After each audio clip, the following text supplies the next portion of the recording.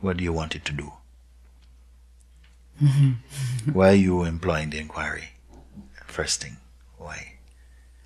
To sort of get through the blockade. To go through the blockade? Yes. Okay. And the blockade is comprised of what? I think my mind, my ego. Yes.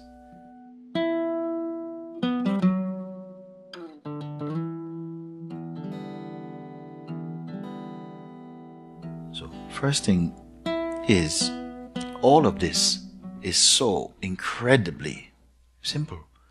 We learned that whatever happens in our mind, that it blocks you from going somewhere. I'm saying that awareness, the goal of all inquiry,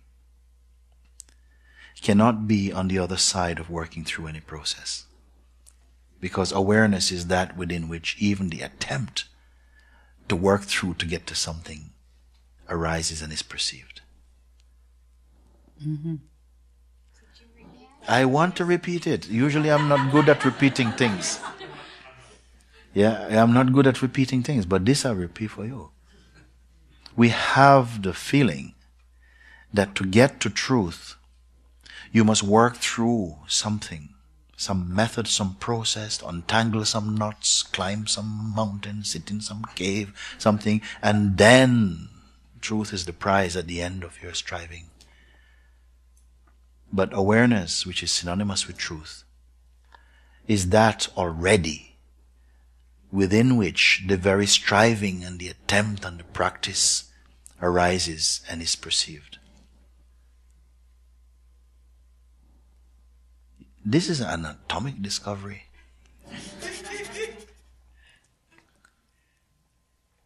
And this is what's called the power of Maya. You think you have to go somewhere to find truth because you think truth is other than you, it's somewhere else, it's a location.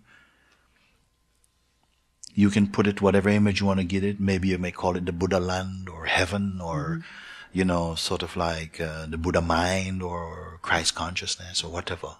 But in a subtle way, mind phenomenalizes something like it does with enlightenment and awakening, like, it's a space that I'd reach where I'll be able to turn water into wine and whatever it is that you feel because of the stories we hear and so on. And these stories, I take them to be true also, that these things happened in it. But they are not a condition that needs to happen to get to somewhere. And this somewhere is right here. You are that. But you have not been educated to even recognize that you could be perfect from the beginning. You think you'll be perfect at the end.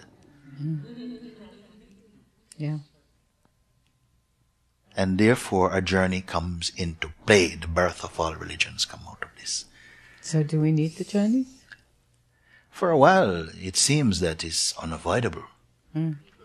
That we must taste the tax for having a life. So do we to go through this and to be and to taste all the interrelated opposite, not all but many, much, and then to come out. It seems as though all of the sentient beings were poured into the forest of existence, and we are to make our way through it and come out the other end into open terrain. And every now and again a Buddha comes out and walks on. And Jesus come out and walks on. Occasionally one of us pops out, looks, and runs back in again. Huh? Some are building tree houses. Yes. Yeah, like this. And so it's very much a part of our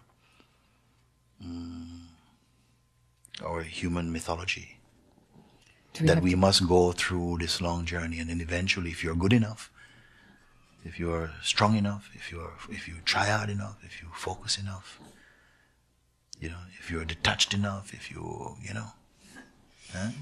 if you're lucky enough, right, then after means then after this, then you may. it Or in. may not. Or may not. You see? Yeah. Yeah, and we purchase it. Yeah. I'm pointing you to something. What you are before you became.